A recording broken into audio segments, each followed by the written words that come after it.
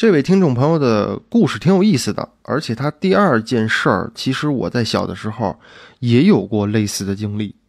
他要是不说，可能我都忘了。好，我们先念他的第一件事儿啊。他说：你好，晚上我听你的故事睡觉的时候，脑子里突然闪出了以前发生的一两件事儿。第一件事儿，我对以前童年的绝大部分记忆是记不住的，但是这件事情我记忆深刻。应该是在我7、8岁的时候，我家那边秋天的时候，我们家人他们就会忙着弄庄稼，因为我们家的地多嘛。有一回我就是去地里头找我爷爷回来吃晚饭，我爷说呢，他把这块弄完就回去，让我先回去。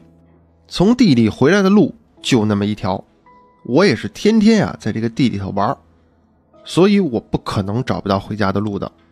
但是那天我就在那条路上走来走去，死活走不回家。路是篱笆路，是很多人日复一日走出来的，两边都是杂草，所以很好走啊。但是我当时就怎么也走不出来，眼泪哇哇的一下就哭出来了，哭得很大声，不知道走了多久，哭了多久。我爷爷从后边来了，把我抱起来回家了。回去的时候，我爷爷问我，不是早回家了吗？怎么还在这儿啊？我不记得当时怎么说的了，反正我爷爷一直安慰我。然后当天晚上还做了关于这件事情的梦，不过梦里是上帝视角，我就看见自己一直在打圈。之后过了几天，我再去地里时，发现旁边的杂草没了，估计是被我爷爷除掉了。哦，爷爷真是好爷爷啊，真的是太疼人了。就是出了这个问题之后，怕自己的孩子在经历到这些事情，就把旁边的杂草都给除了，真的是很厉害啊，真是很疼自己的孩子，点赞点赞。这个事儿呢，就是青天白日鬼打墙吧？哦，不对，晚饭哈，那还不是青天白日，那可能是黄昏啊，或者天气将黑的时候，或者说天色渐晚的时候啊。这应该是一个很明显和很经典的一个鬼打墙的案例。因为他这条路是被人走出来的，是没有岔路的，他反复的走这条路嘛。就是你有岔路也不可能走一个圈走一个圈走一个圈，谁也不明白怎么走吧，这也不可能啊。而且就算是有岔路，他爷爷是怎么跟过来的呢？说我听见哭声过来的，不是啊。所以我觉得他爷爷把旁边的杂草给除掉，一个极大的可能性就是怕呢他自己比如说走错了或者走哪儿了，干脆把这条路呢修宽，这样大家都能方便。我认为这是一个很典型的一个逗着玩鬼打墙的一个案例。咱们再说第二个啊，就第二个经历，我小的时候也有雷同的经历。以前我小的时候呢，抵抗力不是很好啊，跟我一样哈。小病呢就是发烧啥的，每次发烧之前都会做同一个梦。梦里头我是在一个大院子里，有2个长得很吓人的老婆婆拉着跳绳，这他妈真诡异啊。绳子很粗，我就站在中间，要一直跳，如果停下来就会打到我。他们手上没有东西，但是我能感觉到被打。每次梦到这里，我都想一了百了。结果这时候就忽然会切换场景，那种感觉无法形容，就好像是身处在漩涡里，身边所有的东西都是快速的，然后突然变慢，就和那种慢放的变装视频差不多。梦里的这个场景，空气是压抑的，上一个场景是冷的，是恐怖的。我很怕那2个老婆婆，而且我感觉他们2个人知道我在想什么。每次我都会被惊醒，只要不出意外的话，当天晚上都会发烧。但是也有例外，有那么2、3次吧。应该是我小学3年级的时候，梦里头跳绳的时候呢，没有切换到第2个场景，所以就顺其自然的到了第2天，也就是没有惊醒啊。但是那天早上，我的脚踝无缘无故的疼的有1个多星期吧。我爸妈就说我太皮了，但是我隐约感觉到梦里头太累了，之后就莫名其妙的好了。就是他在梦里头跳绳，可能是把那个脚踝给伤害到了，又或是如果他不跳了，拿那个跳绳抽到他的脚踝的时候给他抽疼了。他想表达的是这个意思哈。还有一次呢，是12岁的时候，夏天暑假，中午没啥事儿干呢，吃完饭就喜欢睡午觉，又做了一个梦，也是顺其自然的就醒了。但是当天晚上快睡觉的时候，我就跟我姐吵起来了，之后还打起来了。她打得太暴力了，我也不知道发生了啥。我听我妈说我是魂被吓掉了，反正当时有好几天我都是一会儿清醒一会儿迷糊的。她这个事儿我小的时候也有，我小的时候是每次要发烧的时候都会梦到自己在一个很奇怪的地方，然后这个地方呢有很多的柱子，这个柱子很高，现在是什么柱子我想象不到了，也许是那种罗马柱，也许是那种圆筒的柱子，我不知道，但是就感觉身边有很多的柱子。然后没过一会儿自己就到了这个柱子的顶上，然后就看到地下会有自己认识的熟人，这个熟人是谁都可以，当年可能是自己的同学，还有就是自己的一些玩伴的朋友，儿时玩伴的朋友，然后你就想叫他，当你叫他的时候，他就让你下来，然后我下去的时候就是跳下去，或者不小心掉下去。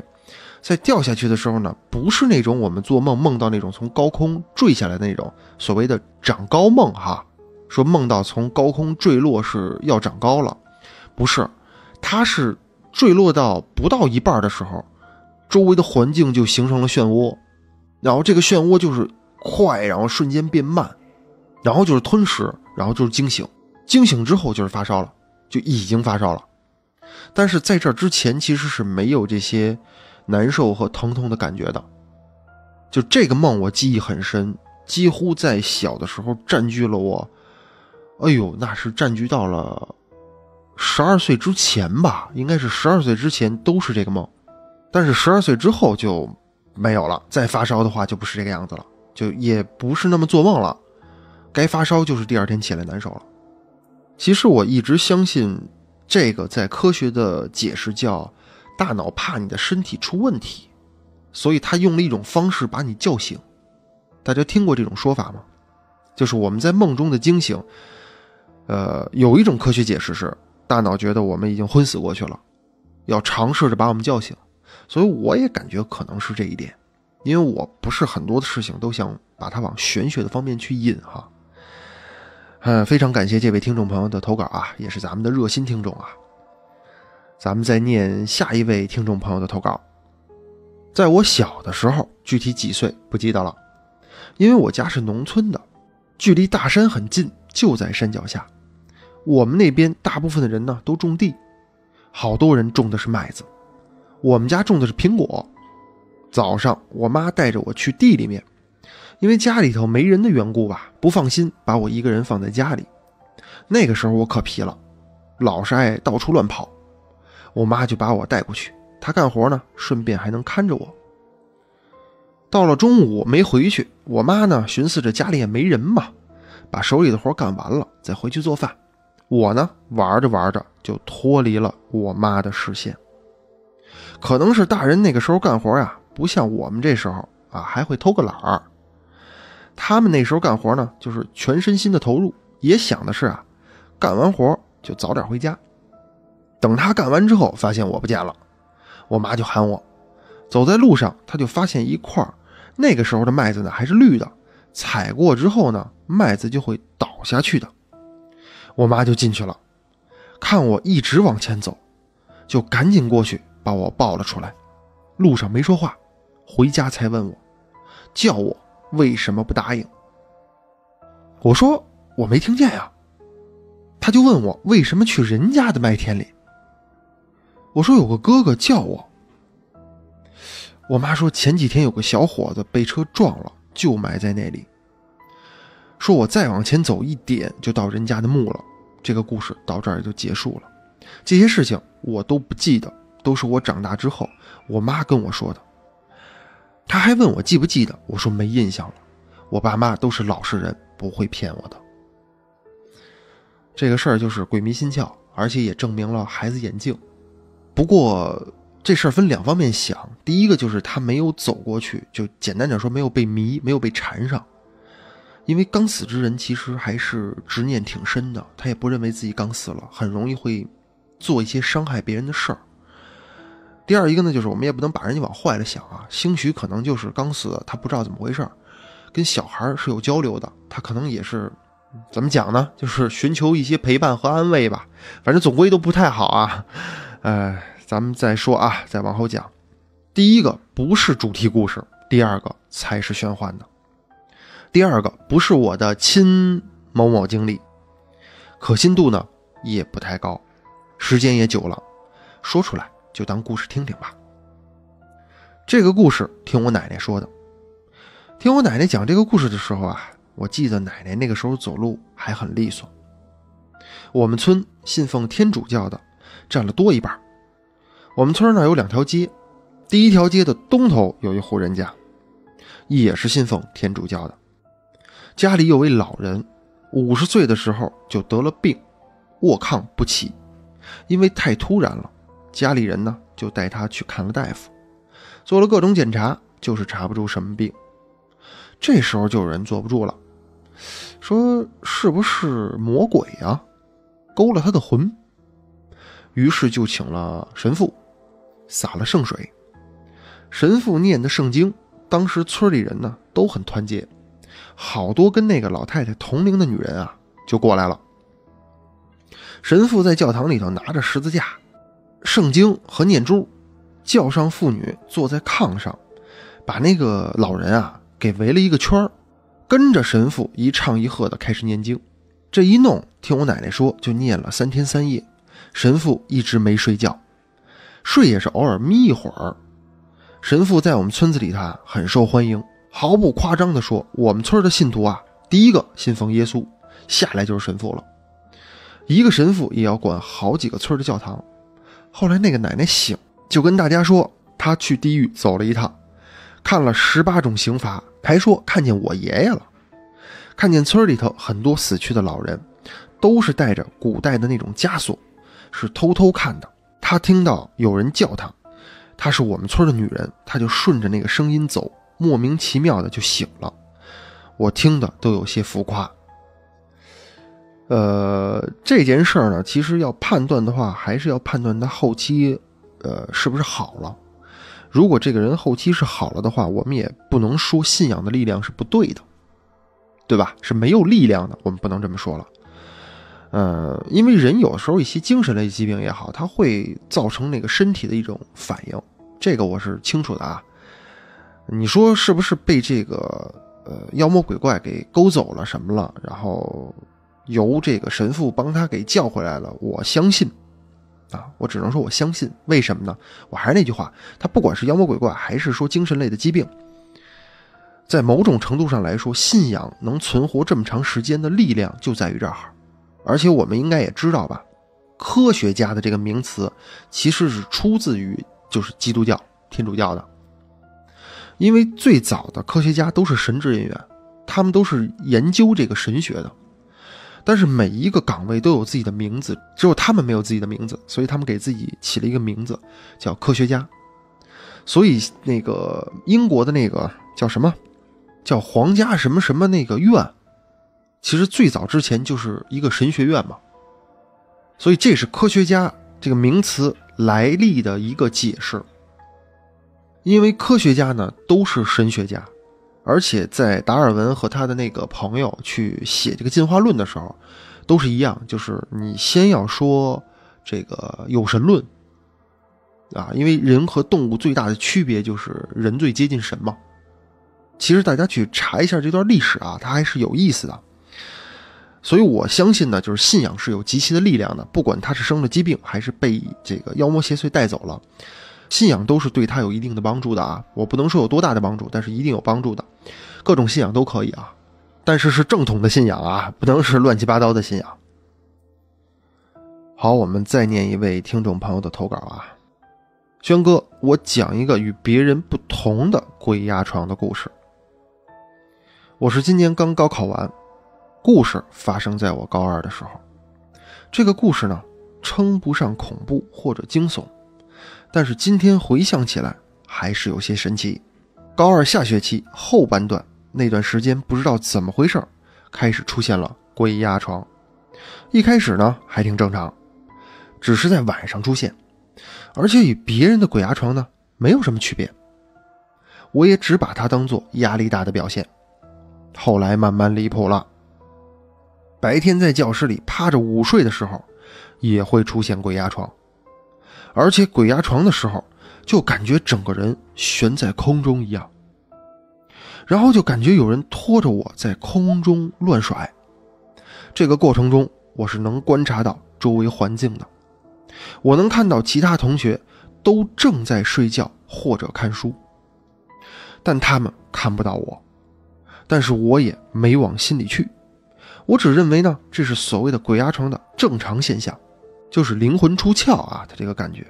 之后越来越离谱了，每一次睡觉都会鬼压床，先是一阵酥酥麻麻的感觉，从脚底蔓延到全身，这个过程很快，出现这个感觉我就知道要鬼压床了。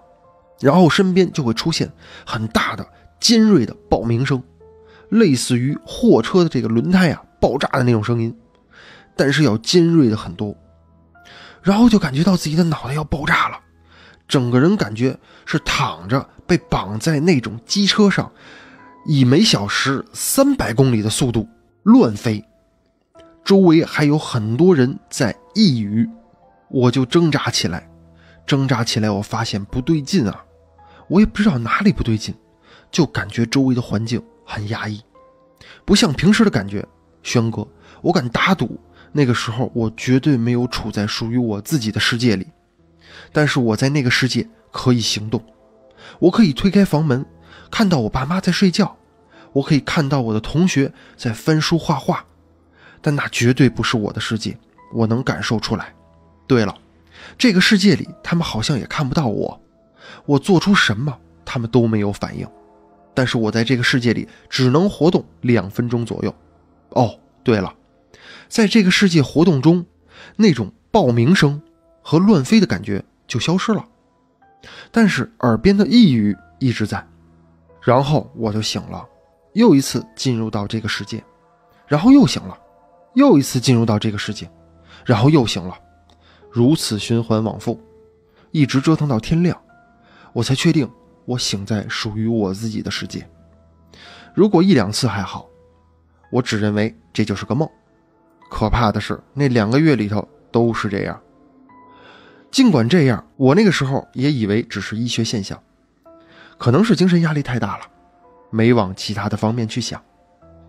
后来我跟我的一个朋友提起来这件事儿，他懂一些道家和易经那方面的东西，他让我发生这种事的时候，心中默念太乙救苦天尊。那天晚上果不其然又被鬼压床了，在我感觉到被乱飞的时候，我心中默念太乙救苦天尊。神奇的来了，耳边嘈杂的呓语突然消失了，身体感觉又回到了床上，只是尖锐的爆鸣声一下增大了，把我吓了一跳，我还以为我脑子要炸掉了。爆鸣声突然增大之后也就突然消失了。我坐了起来，非常确认这就是我的世界。之后一出现这种情况，我就默念太乙救苦天尊。慢慢的就再也没有发生过鬼压床了。我上网查了，有人说这是一种正常的生理现象，那我为什么一念太乙救苦天尊就有用呢？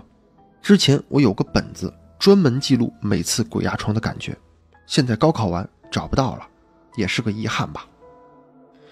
我就跟他说了这么一句话我说也许你念6字真言或者哈利路亚也会帮到你。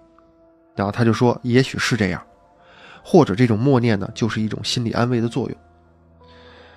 其实他整个这个故事呢特别像灵魂出窍。这个鬼压床确实很奇怪，但是也特别像咱们最早的时候就是那个白衣的那个男人，虽然他现在在群里头一直很活跃他也承认过自己的故事，但是我在那个节目中还是不说出他是谁对，就那个特别像他那个，就是他也是上学的时候，然后突然一下被鬼压床，有一个男人在他耳边上说话的那个，其实跟那个呢有些雷同的点是有那些尖锐的声音，差别点是它是灵魂出窍。跟之前有一位朋友那个灵魂出窍很像，就是他躺在床上，然后他起来了，他站在那个窗户外边观察这些所有的东西啊，什么这个事儿那个事儿他都知道，但是他好像又有点差别，他好像是他们的结合体一样，升级版，就是他是去到了另外一个世界一样，很奇怪啊。而今天这期节目最有意思的地方就是看到了吗？他念太乙救苦天尊，跟前面咱们刚才说的那个信仰这个问题其实是呼应上了，就说你念这个六字真言之类的会不会也会管用。这就又回到刚才我们那个话题了，信仰的力量确实能帮我们脱离很多的苦难，这个是毋庸置疑的了。不管是从现实生活中还是从这个我们看不到的一些玄学的事情上来说，这个是毋庸置疑的。但是还是一句话啊，要信对人啊。你像刚才咱们前面的那个故事说，除了信耶稣基督之外，第二个就是信神父了，其实这就有点偏执了啊！你信神就要信神，其他的一切的人他都是人，他只是神职人员而已，他没有所谓的神奇的力量啊，只有神才具备神奇的力量。所以这个就是很多人现在抵抗这个信仰的一个点，当然也是佛教能存活的一个点啊。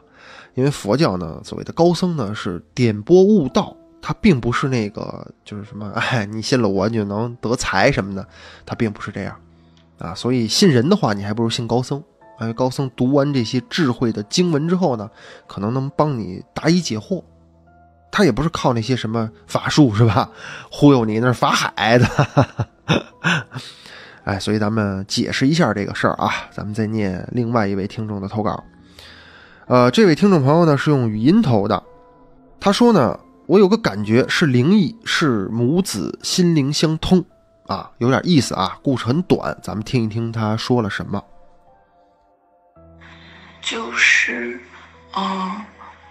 我之前有一次在睡觉的时候，然后就是因为我的床是对面是墙，然后我的床左面是窗户，就是那种很大的，当时应该是那种被掩到了，那个窗户那面就是感觉就是像那种五彩斑斓的碎裂开了，然后就有人从外面进来了，是那种很恐怖的场景。但是因为时间过去了很久，我只能记得当时那种感觉是那种我很害怕，我能看见所有的一切，我知道有人进来了，我知道他想把我带走，但是我动不了，就是那种很恐怖的感觉。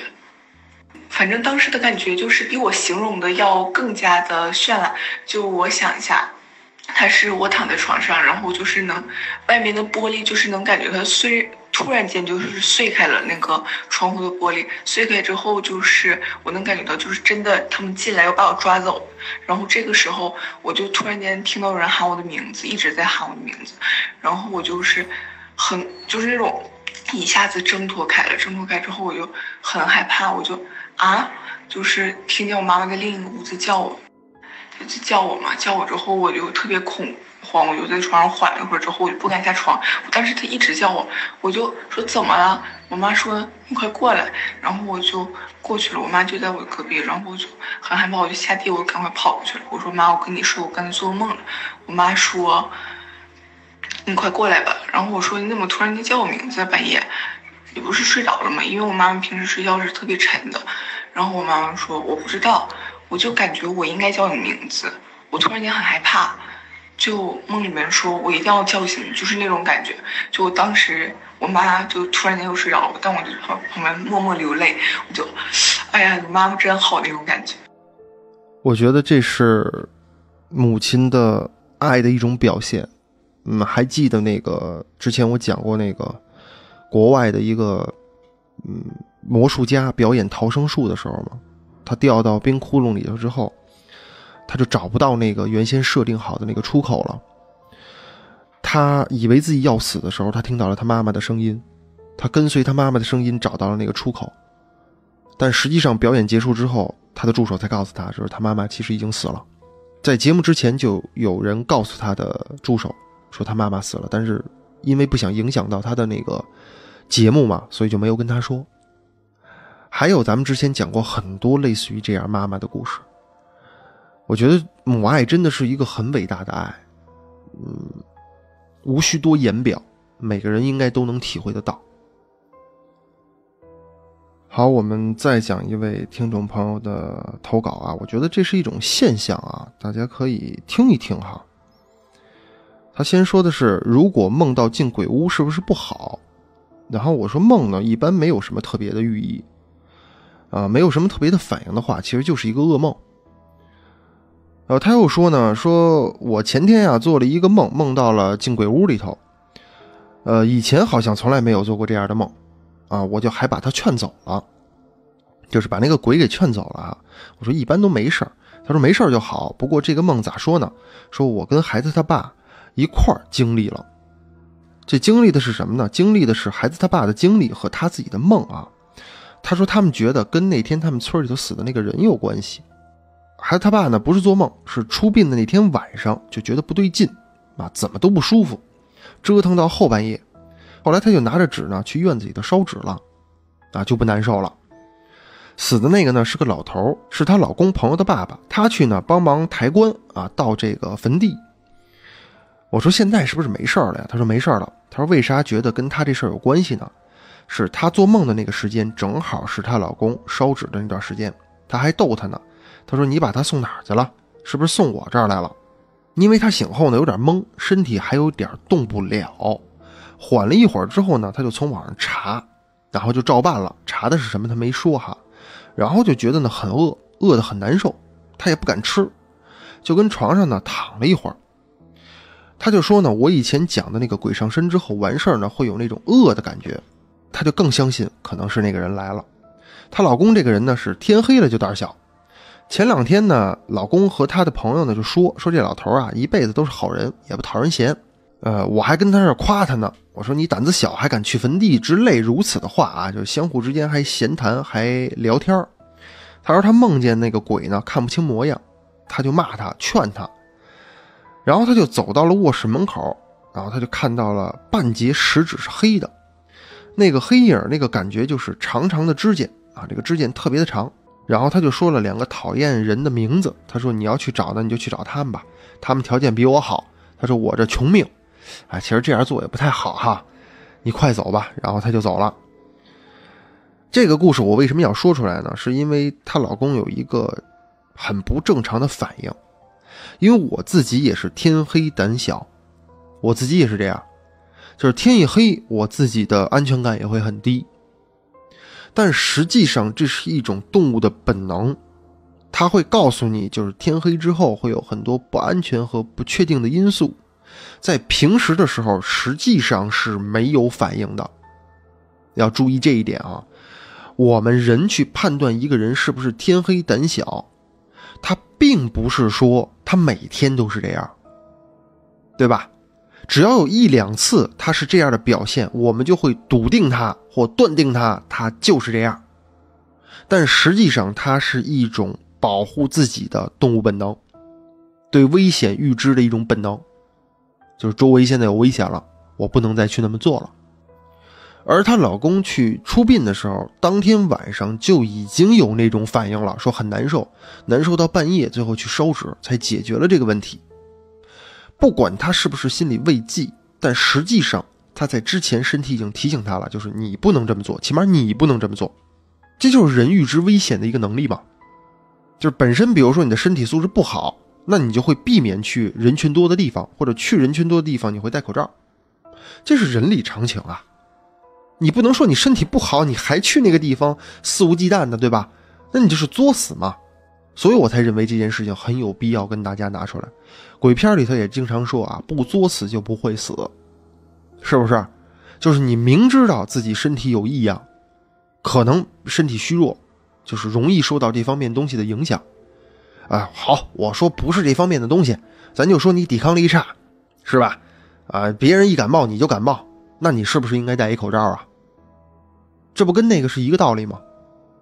所以我们不能说她这个老公胆小或者怎么样的，实际上这是一种身体本能至于这个话题我还会在直播的里头跟大家去拓展讲。好，我们再念一位听众朋友的投稿这个投稿的故事呢就很有意思了他说他是山南的，首先他是西藏的朋友啊。他说这个故事呢，他都听说过，是真啊。他说我给你编辑一下啊，发送给你，因为这个故事呢，我认为应该是有点所谓的流传性啊，就是那个地方的人可能都知道这件事儿。这个故事呢，是我们山南区发生的，有一对年轻的新婚夫妻，从山南到是念贡嘎吧，到贡嘎的时候，还是贡嘎呀？因为有一段路非常的凶险，要很小心很小心才能平安度过。可是奇怪的是，那对新婚的夫妻啊，好像车开得特别的快，最后直接撞到山上，死得特别惨。